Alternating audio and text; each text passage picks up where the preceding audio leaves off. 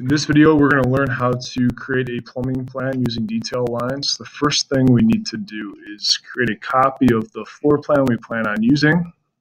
So I'm going to right-click on the floor plan here, say Duplicate View, Duplicate. We're going to rename this. So right-click, Rename. We're going to say Plumbing Plan, Floor 1. Say OK. In this plumbing plan, let's hide our section view. And we're going to be focusing really in this area. This is where all my plumbing is in the house, and then also there's some running to this bathroom here. Let's focus in on over here for the video. So my water line coming into the building is over here by the water heater, and then from there my lines branch out to the bathroom and to the kitchen. We're going to go up into the Manage tab, and then from the Manage tab we're going to Additional Settings, and we're going to click on Line Styles. Line styles is where we are going to create some additional line work to use for detail lines. The line styles we create are going to be hot water, cold water, drains, and vents for the plumbing system. I can click on New for a new line style. Just name this Hot Water Supply. It's going to be a line category. Here's my hot water supply. Line color for hot water supply is going to be red. Say OK.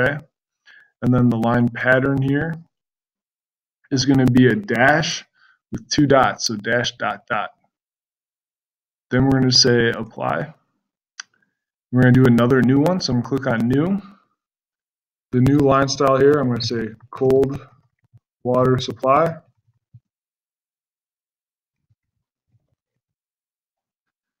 We say OK. The color of cold water supply is blue. Say OK. And then the pattern for the line is going to be a dash and a dot. So I'm going to scroll down until I can see dash dot and say Apply. The next line style that we're going to do is a drain. It's going to be a green solid line. So once again, New. Drain. Color is going to be green. Say OK, and it's solid. Apply. And the last new one we need to create is going to be the vent. Line style, black, and it's just dashed. Dash. Apply and OK. Now as we go to draw our plumbing plan, we're going to go up to the Annotate tab. Under Detail Line, we can choose the different line styles that we have here now. So I can see cold water supply. Cold water supply is going to be going into my home, and it's going to be hooked up to the water tank. Also, it's going to branch out to my fixtures. I'm going to run these kind of along, and these would be run in the underneath the flooring if I had a crawl space, or it would be run to through the concrete. It'd be trenched through the concrete for a pad, a slab on foundation. So our fridge here, if it has a ice maker, we need to run, or a water dispenser in it, we need to run a cold water supply to that. Also, we need to run a cold water supply to the right side if you're standing in front of the sink, to the right side of the sink. But since I'm looking at it from the opposite way, it's on the left here. And then we also need to run a cold water supply branched off to our toilet, and we also need to run it to the right side of the sink here. Additionally, we'll be running this line down and through to the bathroom over here, so it will be run down, kind of trenched in the concrete, and it's going to be going up to the right side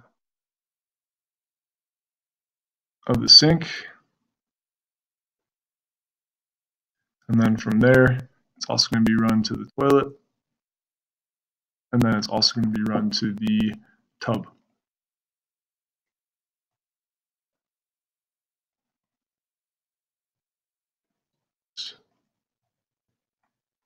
From there I can do the exact same thing for my hot water supply. And if I want to change the scale on the dash here, this dash slash dot, I can go up to the line style in the Manage tab, and I can choose a slightly different style of pattern. I can choose one that's scaled down a little bit smaller so I can get a more frequent dash and dot. So I can go through the same with the hot water. Hot water, we need to make sure that we're pulling from the hot water heater. So if I go back to the Annotate tab and I choose Detail Line, I'm going to choose Hot Water Supply. And I need to make sure I'm pulling this out from the tank. And there's going to be a line that is going to be run to the left side of the sink.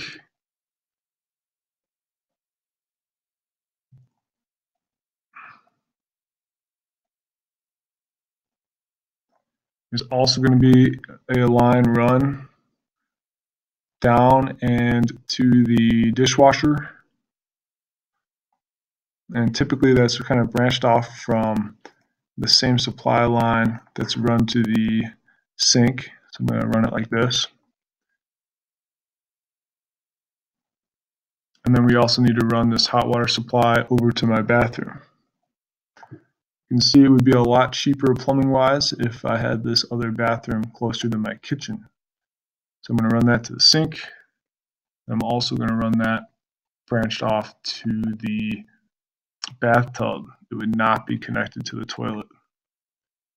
And that's it for my supply lines. As far as the vents, I need to think about how it's going to vent up, and same thing with the drains, how it's going to drain out and exit the house. So when I do the detail lines for those, typically what we can do is have all of the fixtures connect to a drain that's going to then pitch away from the house. And then I have all of my fixtures that are close to each other connect to a vent that's going to vent up and out of the roof. So if I do the drain, I'm going to have the sink here, drain down, and I'm going to have this exit the house kind of towards the middle. So it's going to come over here, and let's just say our main drain exits the house down and over here. What I can then do is tie into that with the toilet.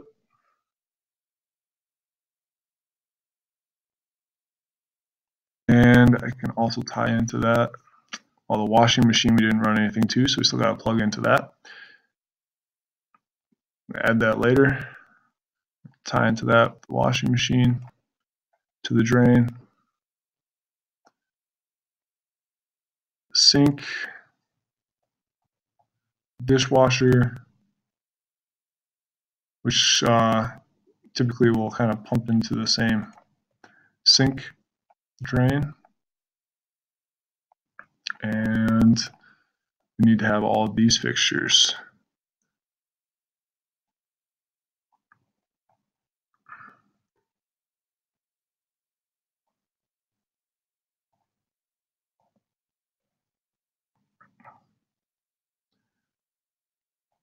And when I do the drain, I want to picture all of these elements kind of pitching and sloping towards each other, so they can kind of collect as they go. So here I've illustrated that the drain from the bathtub is going to then carry through and tie into the drain from the toilet, and then from the sink, and they're all going to kind of connect together then into one larger branch. And then they're going to all connect into this main drain that's leaving the house down here. And same thing with everything on the left side of the house. It's all going to start pitching down towards the middle of the house, collecting the different components as it goes. And they'll all drain in together and exit the house as one pipe, one larger pipe. And then for vents, this allows air to kind of be part of the system here, so everything can flow through. Otherwise, it's kind of like holding your finger over the top of a straw, and then nothing would be able to move through. So our vents allow air movement through the system. So I'm going to go to vent, and kind of the same concept applies. Although all of our vents don't have to be connected down low, they can connect up in the attic if we would like to have them all connected into one vent.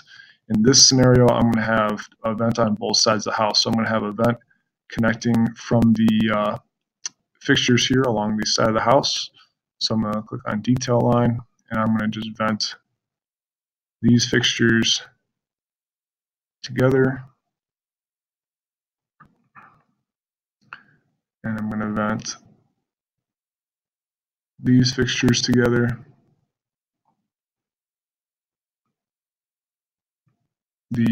Anything that has a drain needs a vent. So the refrigerator doesn't need it, but the sink's going to have one. I'm going to just have it have its own. I'm going to just do a circle for that. It's going to be going straight up. And I might as well draw a circle here where the vent's going to be.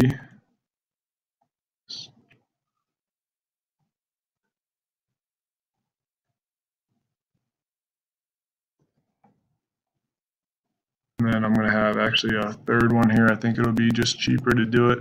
Won't look as nice from the outside. We'll have one more vent here sticking up out of the house, connecting this bathroom, all three of these components together. And I'll draw a circle. And that circle we refer to as a stack. And so that stack will come up and through the roof, allowing these to vent out. And that is a plumbing diagram illustrated with detail lines. Don't forget to save.